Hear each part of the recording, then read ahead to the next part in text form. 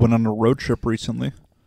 You went on a road to Quad Cities, right? Yeah, dude. The Quad Cities, Moline, and... Did I tell this story already? No, because this happened after Christmas. And we didn't do like an episode after Christmas, did we? I don't think so. Did we? I don't think so. The last one was on, was it the 14th or something? Something like that. Ross was here. So... we'd like to forget about that. Yeah, let's not bring that up again. Just kidding, Ross. We love you. Thank you for listening. All right, Phil, I'm totally going on the show, totally defending myself again. You get me angry. Excuse me. So I love getting out of Cook County. Yep.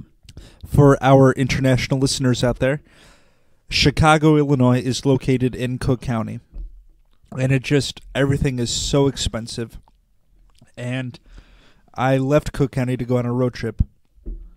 Excuse me once more. Just choking on some cotton candy here. It's cool. So we go to Moline, which is on the Illinois-Iowa border. And I felt like a fucking millionaire. So we were at this brewery. And here's what I got. I got a t-shirt. I got a shot of peppermint schnapps. I got a cocktail. And I got a beer. Guess how much it was, John? $14. Close. Phil. $10. It was $25. Oh, okay. You guys think it would be $10 for a shot, a cocktail, a beer, and... I was expecting it was going to be something really, like, surprisingly cheap. Dude, I think $25 is surprisingly cheap. Like, that's how much you pay for, like, a t-shirt around here.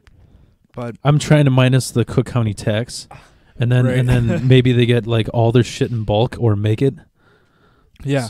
So no, dude, and, like, I left a $10 tip, and they're like, are you sure? Are you sure? And it's like, yeah. Like, if I were at any other bar in Chicago, my tab would have been, like, you probably leave 50. like 20 to cover the tax. Exactly right. So, like, I was just walking around feeling like Mr. Rockefeller. We went bowling, and I had 2 vodka Red Bulls. They were $4 each, and I left him a $5 tip on an $8 bill. Yeah. And he's like, sir, are you sure, sir? I'm like, yeah, dude, because, like, this is how much my drinks would have cost in Chicago before the tip. Like, $14, like... $7 each. Yeah. I don't know. So I recommend you guys get the fuck out of Cook County. You'll feel like a millionaire. That's what everyone's telling me. Fuck Chicago, get out of here as soon as possible. And yet here we are. Yep. Got to struggle. One thing I'd like to mention before I forget.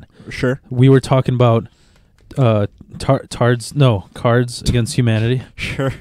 Well, maybe... I mean, it was an episode with Ross, yeah. Whoa. But, so, don't use that word, Phil. All right. Tarded medically. No, I meant humanity. Don't use the word humanity. Well, we were talking about how it was, well, at least in my opinion, it was very kind of leftist biased, and it just had a bunch of bullshit in there that was sort of, I don't know. I feel like it was trying to fuel the attention that the media's taking everything in direction now, with the numerous nonstop Trump jokes, and it's just like, dude, I feel the same. Oh, you mean like the new version of it? Yeah, it's just nonstop people just bitching about politics, and I mean, I don't really pay attention to it. I try not to get into it, but it's, I feel the same way despite however the political climate is. So what happened is they were selling it at Target. We were talking about it last episode. Right, like, because Kelly gets the updated cards, right? And it's all, like, very politically, like, relevant. You got cotton candy hanging from the left side of your mustache. Okay. Which is amazing because I was trying to make a Santa Claus beard by attaching the cotton candy to my beard. I don't know how you did that, but we'll talk about it later. Yeah, perfect. But that'll be in the bonus features.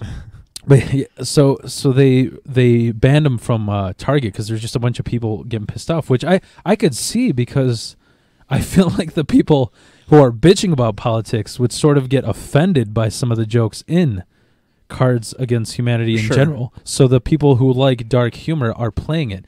So you're sort of like feeding into this whole, I'm offended by everything. Everybody's racist. Everybody's feminist. Every man is a rapist.